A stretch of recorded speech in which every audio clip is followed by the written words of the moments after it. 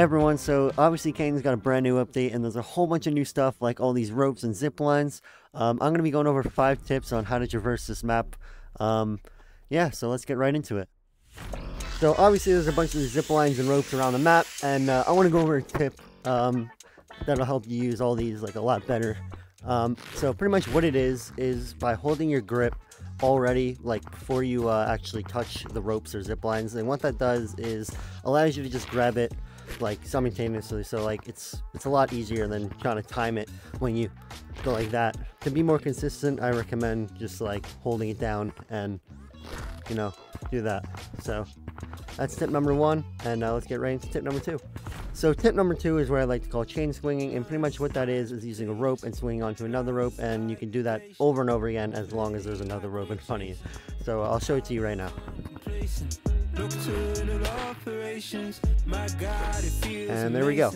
Obviously you can get across the map pretty damn quick, so yeah, obviously like anything else in this game, it takes some practice to get the timing down, but yeah, that's pretty much what chain swinging is. There's not really much to it. It's just swinging on multiple ropes one after another. So that was tip number 2. Let's get right into tip number 3. So tip number 3 involves zip lines, and pretty much what I'm about to show you is what I like to call re-grabbing, and the basics of it is just grabbing onto a zip line, jumping off of it, and re-grabbing the same zip line. So it'll help you get speed going uphill, and yeah, it just helps with momentum in general. So this is pretty much what it looks like.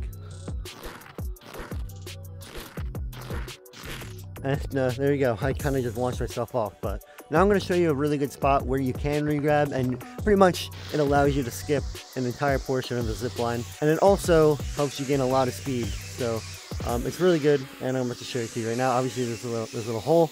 You just jump and you land on this part of the zip line, and now you have a ton of speed, and you just jumped that entire thing. And it's even better if you can land on that, and yeah, so that's re-grabbing. You can do it on any of these zip lines, so even if you wanted to like gain height on one that literally goes completely vertical like this, you can. So you just have to re-grab, and there you go. That's re-grabbing. Let's move on to tip 4. Now what tip number 4 is using the ropes and the zip lines together. So pretty much what you can do is use a rope and land on a zip line after you swing onto it, and you can gain a ton of speed, and it just looks like super cool. And this is what it looks like.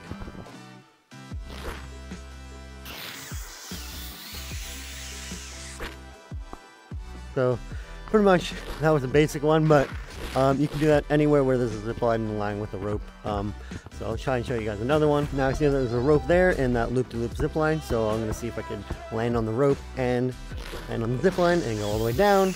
There's another rope here, and pretty much there. You just did a whole little route just by using ropes and zip lines. Yeah, so that was tip number 4. Let's get into tip number 5.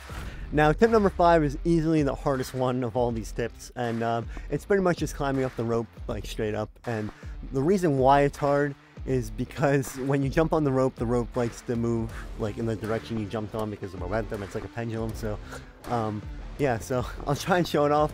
I can barely even do it myself, but it'll be really good when people master it, and yeah, it'll just be leaving people confused on how you did that. So I'll try and show it to you right now. So there we go. I just got all the way up by climbing it, and yeah, that's easily the hardest one. So that takes a ton of practice. I could barely do it myself, like I said. But yeah, well, that's all the tips I have for you guys today. I hope you guys enjoyed, and hope you guys got something from this whole video. So see you guys in the next one.